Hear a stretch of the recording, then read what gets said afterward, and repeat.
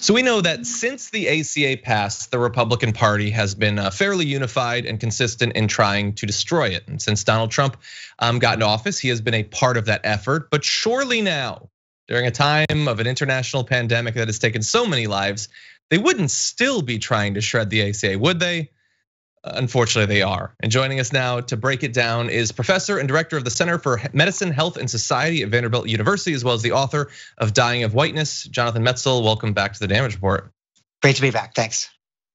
It's good to have you here. Wish it could be for more positive news, but the show is what it is. So you had an article recently in US News and World Report talking about the ongoing assault against the ACA. Even now, amidst all of what's going on in terms of public health, can you break down what form it's coming in? Well, I think a couple of things that are important about that. Number one is that there was a real moment in this pandemic in March when the pandemic first hit, and we first saw how devastating the coronavirus was, not just from a medical and health perspective, but also from a financial perspective. People weren't going to be able to go to work.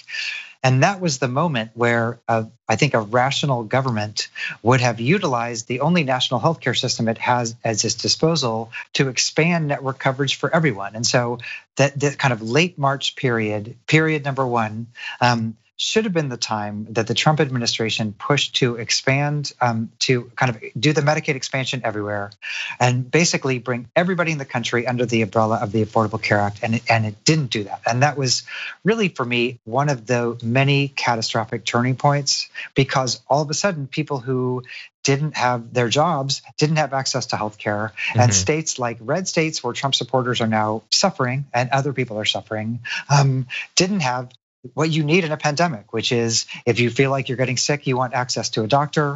You don't want to worry that if you go to a doctor, you're going to suffer a medical bankruptcy. And so what happens is people stay away from the doctor, and then they get sicker and sicker, and they spread the coronavirus more. And so that first moment was the moment that really was a true.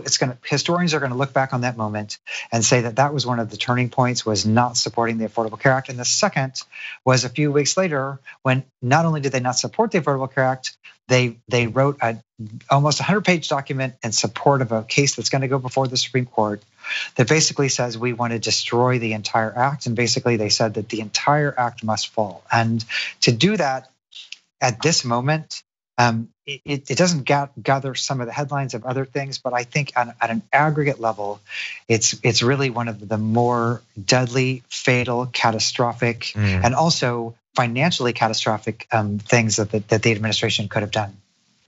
And just to be clear, if they were, let's say that he could snap his fingers and the ACA is gone, how many people in the end, regardless of how long that might take, would end up losing their insurance as a result of that change, of going back to the system pre-ACA?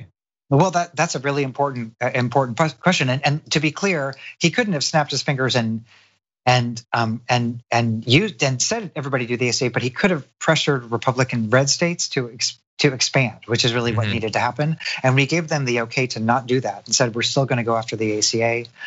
That was really the action that really needed to be taken. Before the ACA, 20, 30, 40 million people didn't have health insurance in this country. And so we'd be going back to those numbers, if not more, because so many people are out of work. So we're talking about tens of millions of people losing their health insurance. And there's also a very important race story here, because among the other things that the ACA did is that it was very effective at getting healthcare coverage for Black and brown populations, particularly in blue states. And so before the ACA, for example, 33% of Latinx people in this country didn't have health insurance.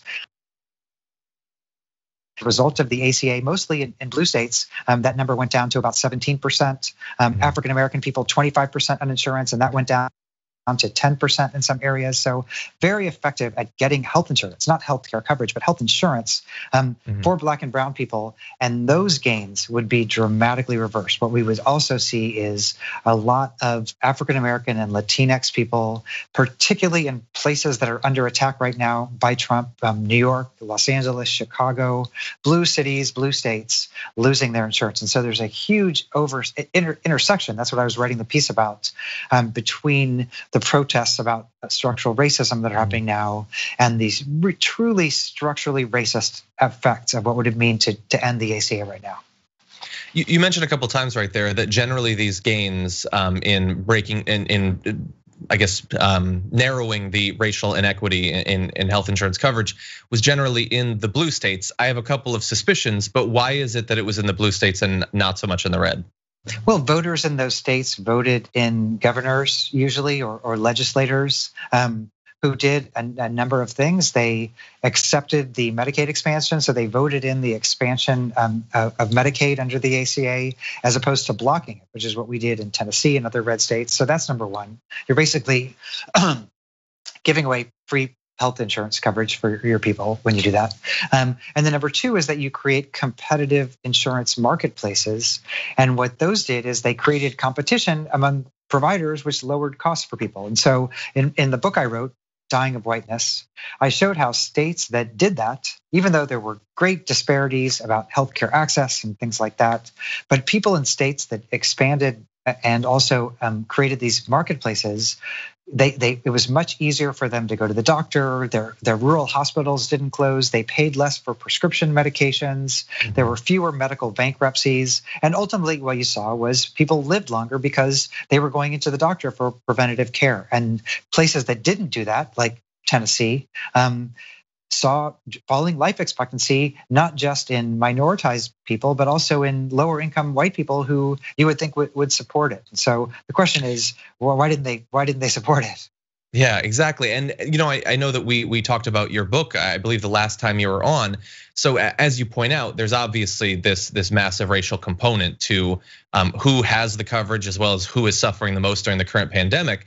But also many of those poor whites, probably reliable Republican voters, they have also been suffering due to the public health and insurance and all of that policies that are being pushed by the representatives and the governors that they've been enthusiastically supporting.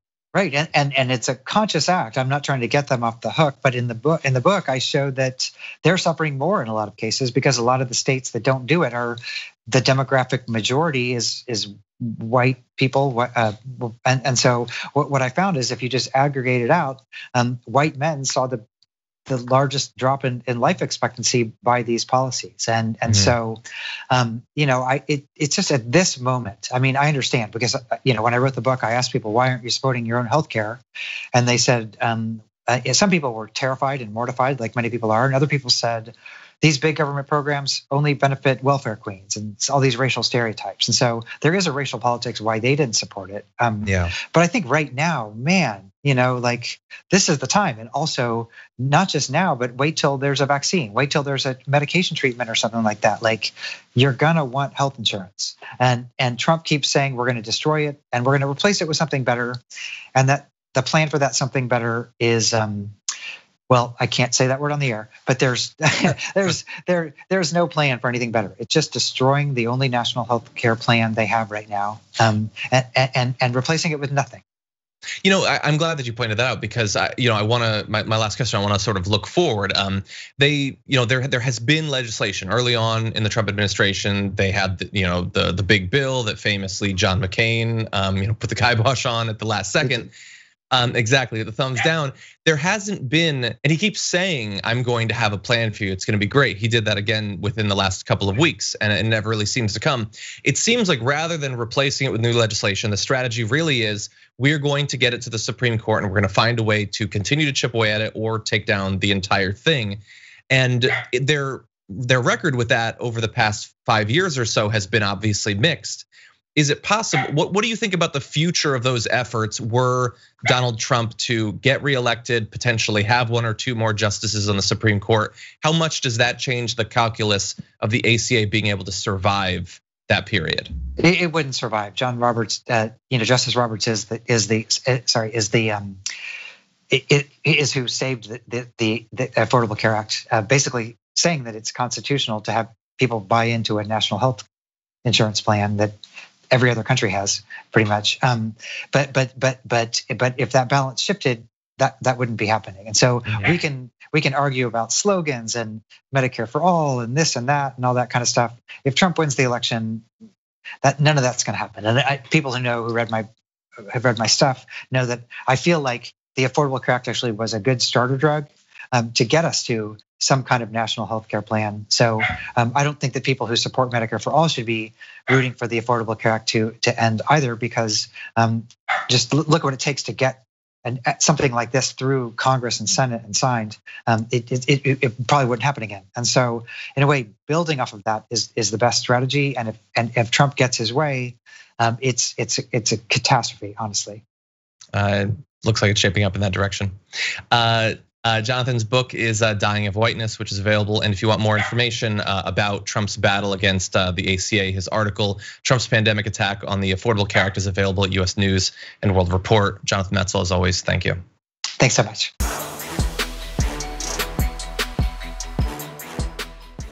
Check out the Damage Report podcast each day, wherever you get your podcasts, whether Pocket Casts or Stitcher or iTunes. You can join me as I give you the news and stories you want, with a range of co-hosts and interview guests jumping in on the fun each day. Again, that's the Damage Report, wherever you get your podcasts. And if you get them at iTunes, don't forget to rate and review. Sometimes I'll read them live on the show.